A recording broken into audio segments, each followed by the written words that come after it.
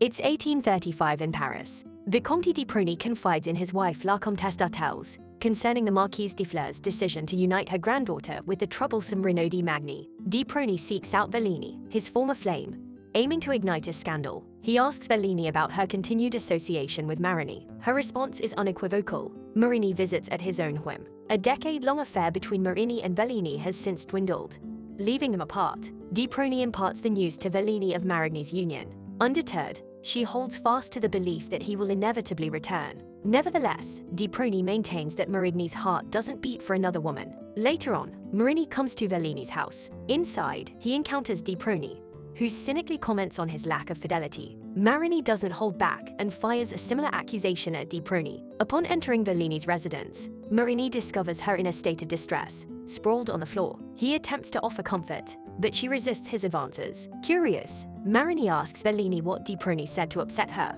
Vellini brushes it off, claiming it's not new information, just the unkind manner in which De Prony conveyed it. Soon, the two make a hormone sandwich. Meanwhile, Hermangarde, the woman Marigny is soon to wed, waits at her grandmother's house along with d'Aatou's. Growing impatient with Marigny's tardiness, the grandmother advises Hermangarde to retire for the night. As she leaves, d'Aatou's criticizes de Fleur's for marrying Hermangarde to Marigny. However, she insists that this marriage will be her masterpiece. As d'Aatou's leaves, she tells de Fleur's that Marigny has had a mistress for 10 years. Meanwhile, Marigny readies himself to depart, prompting Vellini to voice her disdain. She asserts confidently that Marigny will return to her, but he counters, claiming he's never felt such love for a woman, not even for Vellini. With resolve, Marigny informs Vellini that this will be their final meeting. In response, Vellini bids him farewell, accompanied by her maid, Oliva. Later, Vellini, troubled by Marigny's words, is lost in thought. Oliva approaches, revealing that de Cerisy has been waiting in the library for 2 hours.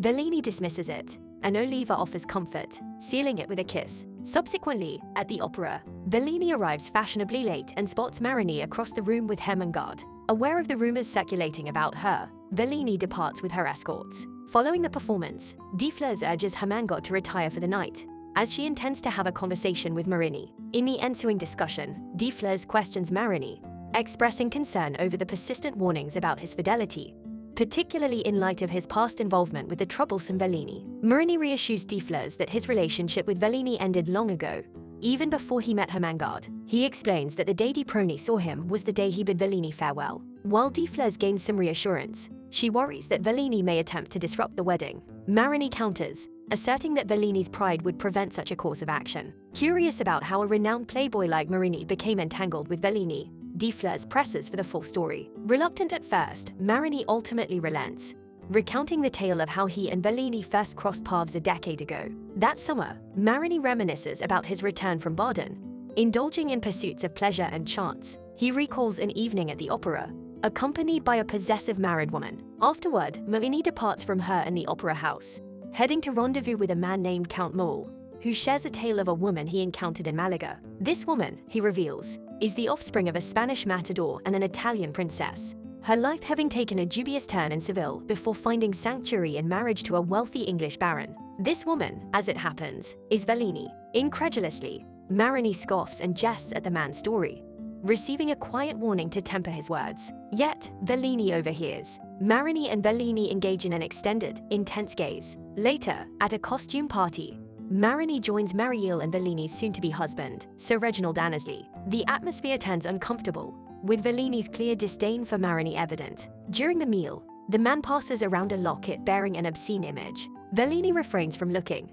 simply passing it along. Marigny, eager to test the boundaries, sips from Vellini's glass. She sharply rebukes him, but Marigny insists he simply wishes to understand her better. In a surge of frustration, Vellini seizes the glass, shattering it in her hand and drawing blood. Marigny attempts an apology, but Vellini continues her reproach, prompting him to reclaim his apology. Vellini departs, leaving Marigny behind. Later, in conversation with Marielle, Marigny confesses his desire for Vellini's affections. Yet, Marielle cautions him, insisting that Vellini harbors a deep resentment towards him. Amidst a performance, Marigny approaches Vellini, expressing a wish to marry her then and there, were it not for her impending nuptials. Vellini retorts, deeming him too young or not English enough. Marigny offers an apology, explaining that he was simply making a casual conversation. Unmoved, Vellini dismisses him, heading off to partake in a game of chance. Marigny approaches, seeking to engage Annesley in a game. Later, just before the wedding, Marigny endeavors to see Vellini once more. However, Mariel, acting on Annesley's orders, intervenes, revealing that Vellini enjoys provoking Annesley with tales of Marigny's escapades. Despite Raw's attempts to dissuade him, he imparts a clue about Vellini's whereabouts. Marigny arrives to find Vellini in prayer. He joins her, but as she concludes, Vellini slips away, concealing herself in her carriage, leaving Marigny bewildered. In his pursuit, Marigny attempts to intercept her carriage, longing for a glimpse. Eventually, he encounters her and, in a moment of recklessness, kisses her. Annesley witnesses this and challenges Marigny to a duel. Marigny emerges victorious, opting to fire into the air, sparing Annesley. Yet, Annesley's shot finds Marigny's chest. Carried home by his friends, they summon a surgeon. However, the procedure is disrupted by Vellini, who licks Marigny's blood, heightening the risk of infection. For 2 agonizing months, Marigny languishes in bed, following the doctor's orders faithfully, even resorting to consuming chicken blood in hopes of a cure. Marigny confides in Defleurs, expressing his yearning to regain his health to see her once more. Eventually, Vellini relents and visits Marigny, their passion rekindling. In time, Vellini departs Annesley after a heated altercation, leading to an unfortunate injury. Annesley, inebriated and desolate, mourns on the floor. Vellini confesses her love for Marigny. Word spreads that Vellini has left her spouse, casting Marigny into a sensational scandal. Unbeknownst to Vellini, Marigny confides in Defleurs, recounting the genesis of their 10-year liaison. Yet, the grandmother implores him to recount the intervening years. Marigny proceeds to recount their departure for Algeria and the birth of their daughter. Tragically, the child succumbs to a scorpion bite. In their anguish, Vellini refuses to part with their daughter's decaying remains. Eventually, they incinerate the child's body. Vellini descends into despair, and their once passionate relationship devolves into toxicity. Marigny reflects on ending things with Vellini, though he assured her they could still remain friends. Surprisingly, they spend even more time together now that they're apart. As Marigny resumes his bachelor life, Vellini sets her sights on Cersei. However, their relationship proves just as toxic.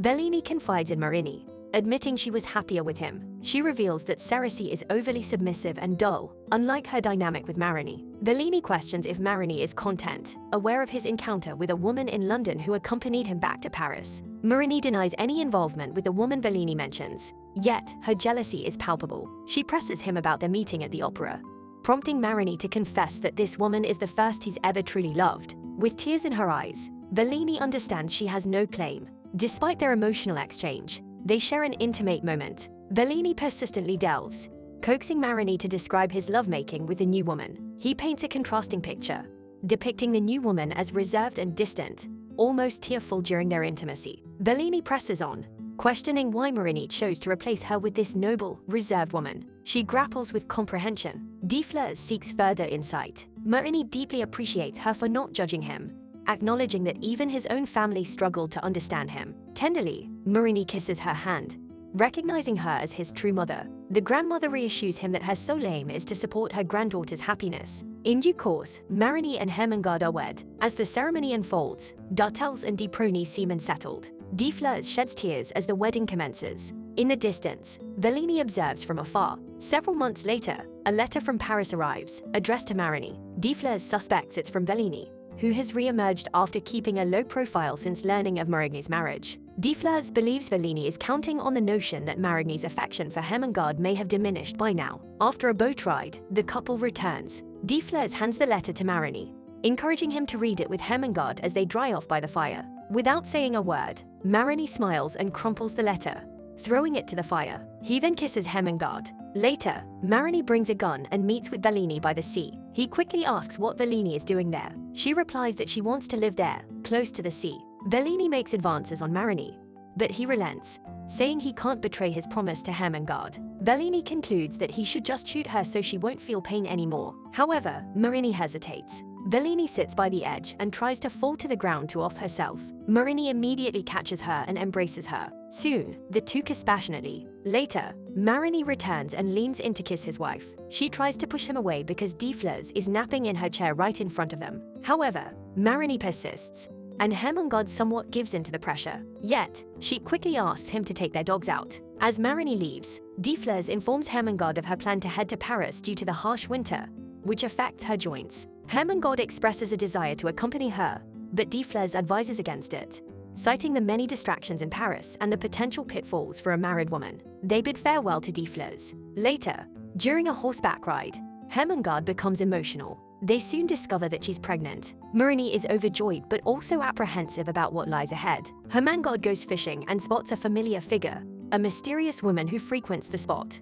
It turns out to be Vellini. Overwhelmed, Hermangarde sheds tears, realizing that Marigny is still being unfaithful. Marigny and Vellini rendezvous at her residence. As they're about to become intimate, Marigny wrestles with guilt for betraying his wife. He sits in contemplation, recalling a story about thoroughbred horses that, after being lightly injured in battle, inexplicably became drawn to pain and impaled themselves in the heart. He draws a parallel to his situation with Vellini. After their encounter, Marigny hears his horse outside. Vellini checks but finds no one there. In the morning, Marigny returns home and finds his wife sleeping on the bed with her shoes still on. He gently removes her shoes and adjusts her position for comfort. He tries to cuddle with her, but she rebuffs his advances. Marigny soon notices Hermangarde growing increasingly distant. When he asks about it, she insists that everything is fine. Tensions escalate, and Hermangarde implies that anyone close to Marigny becomes entangled in his troubles. In the end, Marigny walks out. Meanwhile, during a carriage ride, de Prony and d'Artels converse.